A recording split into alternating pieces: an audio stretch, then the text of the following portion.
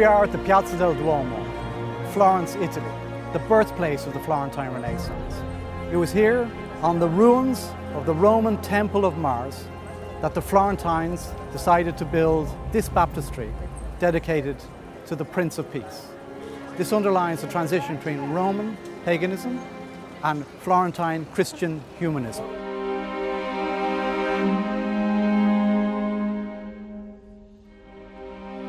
The construction of this baptistry established Florence as the dominant city in the area. This dominance continued on through the Campanile in the 13th century by Giotto, the construction of the cathedral by Guadalupe da Cambio in the 14th century, and finally in the 15th century with Brunelleschi's dome. The objective behind these liturgical buildings essentially is to bring heaven on earth through the beauty of its architecture and art.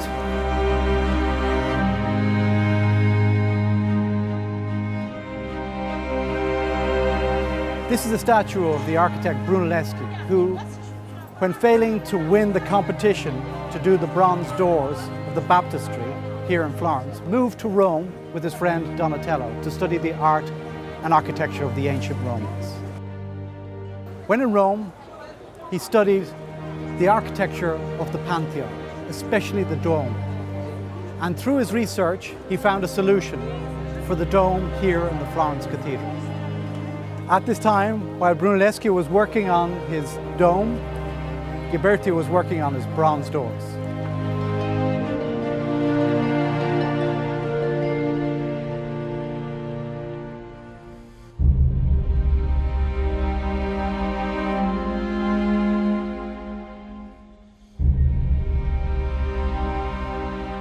There are 3 bronze doors here on the baptistry in Florence. The first was done by Andrea da Pisano. The second was done by Ghiberti, who won the competition between himself and Brunelleschi. And the third was also done by Ghiberti. That's the one we see here before us in gold.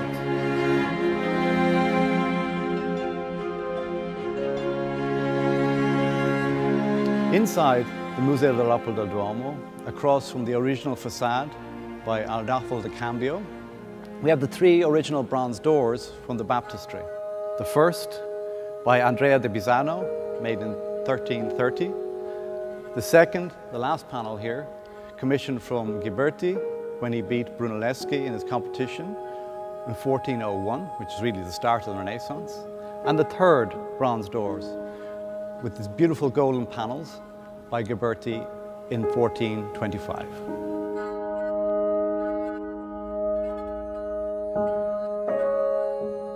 When Michelangelo first saw these doors, he referred to them as the gates of paradise, and this name has stuck ever since. Within the panels of this door, we have 10 scenes from the major events in the Old Testament, surrounded by a frame encrusted with many different examples of figures that were primary movers within the Old Testament, with the exception of 2. The 2 in the middle at eye height. These are Lorenzo Ghiberti and his son Vittorio Ghiberti. And here they are celebrating their achievement after 25 years of work. Also, with reference in writing, it says, Lorenzo Ghiberti made this, and what a marvelous work it is.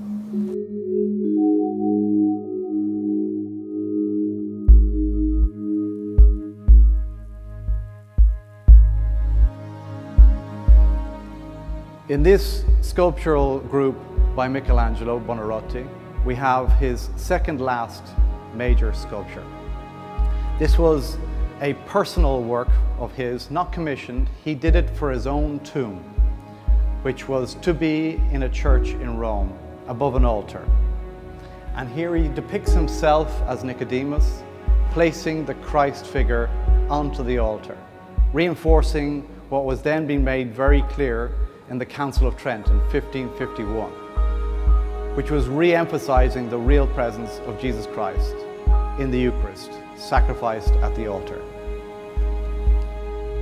While Michelangelo was making this piece, in 1555, he started to smash it to pieces because he was frustrated with the faults within the marble, which he couldn't get around. It was later assembled by Vasari and friends so that we can see it in its complete figure now. What I particularly appreciate about this piece is how Michelangelo uses the pyramid shape, which is for structure, and the serpentine movement of the Christ figure coming down through it to give it life and animation. These are the major elements of a really successful sculpture.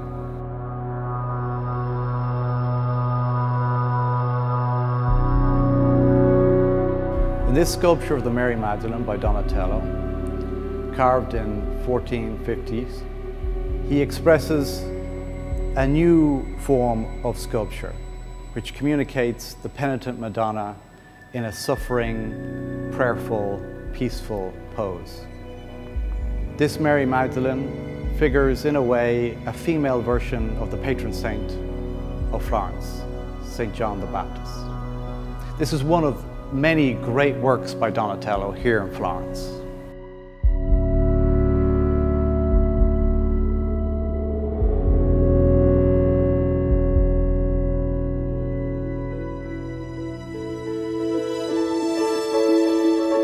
Here on the facade of the Church of Or San Michele, we see a series of different sculptural compositions commissioned by the different guilds in Florence. This one, commissioned by the Guild of Armor Makers and Sword Makers, was done by Donatello. It's the statue, their patron statue, of St. George. This is a copy, the original is in the Bargello Museum, but on this copy we can see the figure of St. George, a heroic figure looking out towards his enemy, which precurses David by Michelangelo. At the bottom, we see a composition, a bas relief, done in a very low relief. He's managed to create a visual distance with linear perspective and atmospheric perspective to create a very profound relief which gives the image of maybe 2 or 3 kilometers of distance within maybe 10 millimeters of marble. A fantastic feat of composition and relief technique. Beside the statue of St. George, we have the statue of St. Matthew by Ghiberti, the same Ghiberti who did the bronze doors of the baptistry. In this figure, you see the graceful pose, the contrapposta, which is accentuated through the flows in the beautiful drapery.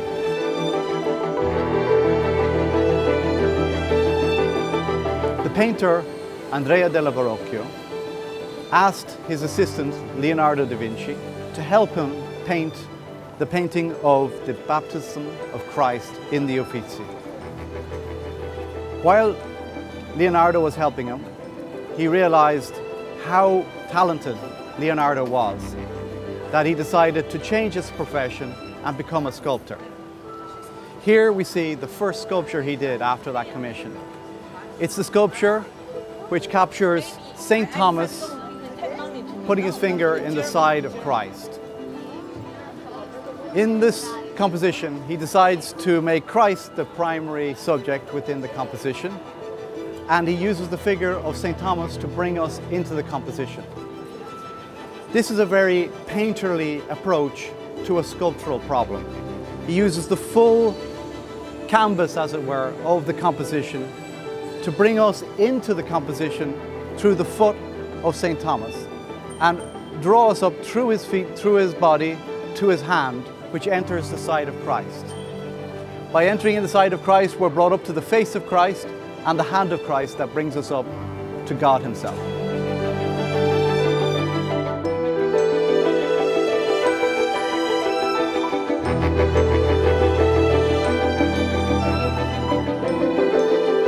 The Florentine banker Cosimo Medici commissioned Benvenuto Cellini to make this magnificent sculpture of Perseus holding the head of Medusa to put fear into his enemies. In this sculpture we can see how Cellini brings to life again the Greek ideal beauty in the contrapposta pose, the contrapposta of the pelvis counteracting with the shoulders to create this beautiful S curve throughout the body. And also we can see in his silversmithing and goldsmithing facility to work on beautiful details throughout the composition, especially in the back of the helmet where we see this menacing mask.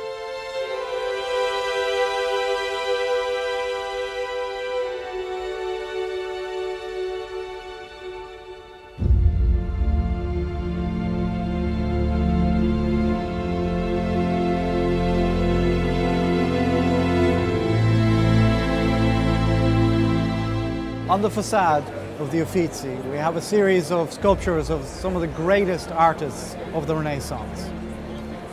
This facade was designed by Vasari, who was an architect, artist and art historian, who also designed this Corridoio Vasariano, which brings us from the Palazzo Vecchio all the way across the Ponte Vecchio to the Palazzo Pitti. The Vasari corridor continues from the back of the Uffizi down across the Ponte Vecchio through Santa Felicita Church and arrives at the Palazzo Pitti. The Palazzo Pitti being the residential centre for the Medici family, the corridor served as a way of getting from their residence towards their workplace through the Uffizi to the seat of government without making contact with the people of Florence. This enabled them to be detached, and also it enabled them to be able to keep an eye on the people without the people realizing that they're being looked at. The Palazzo Pitti was built almost like a fortress home and now houses a collection of art from the 15th to the 18th century. The Vasari corridor has all the images of the self-portraits of the greatest artists of all time, and the Uffizi also carries a great collection of art.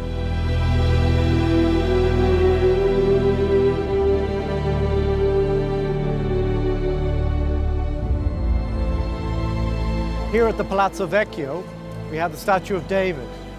This is a copy of the original by Michelangelo, which is in the Galleria Accademia, here also in Florence.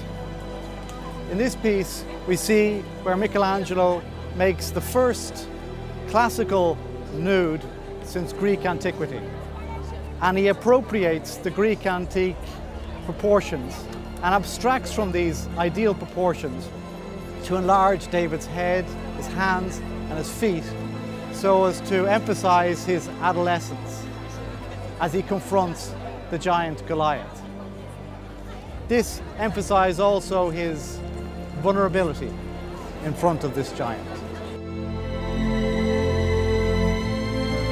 In this sculpture, Michelangelo brings together the visual language of Greek and Roman culture and puts it at the service of Judeo-Christian spirituality. And in a way, that culminates in the perfect representation of Florentine Renaissance art.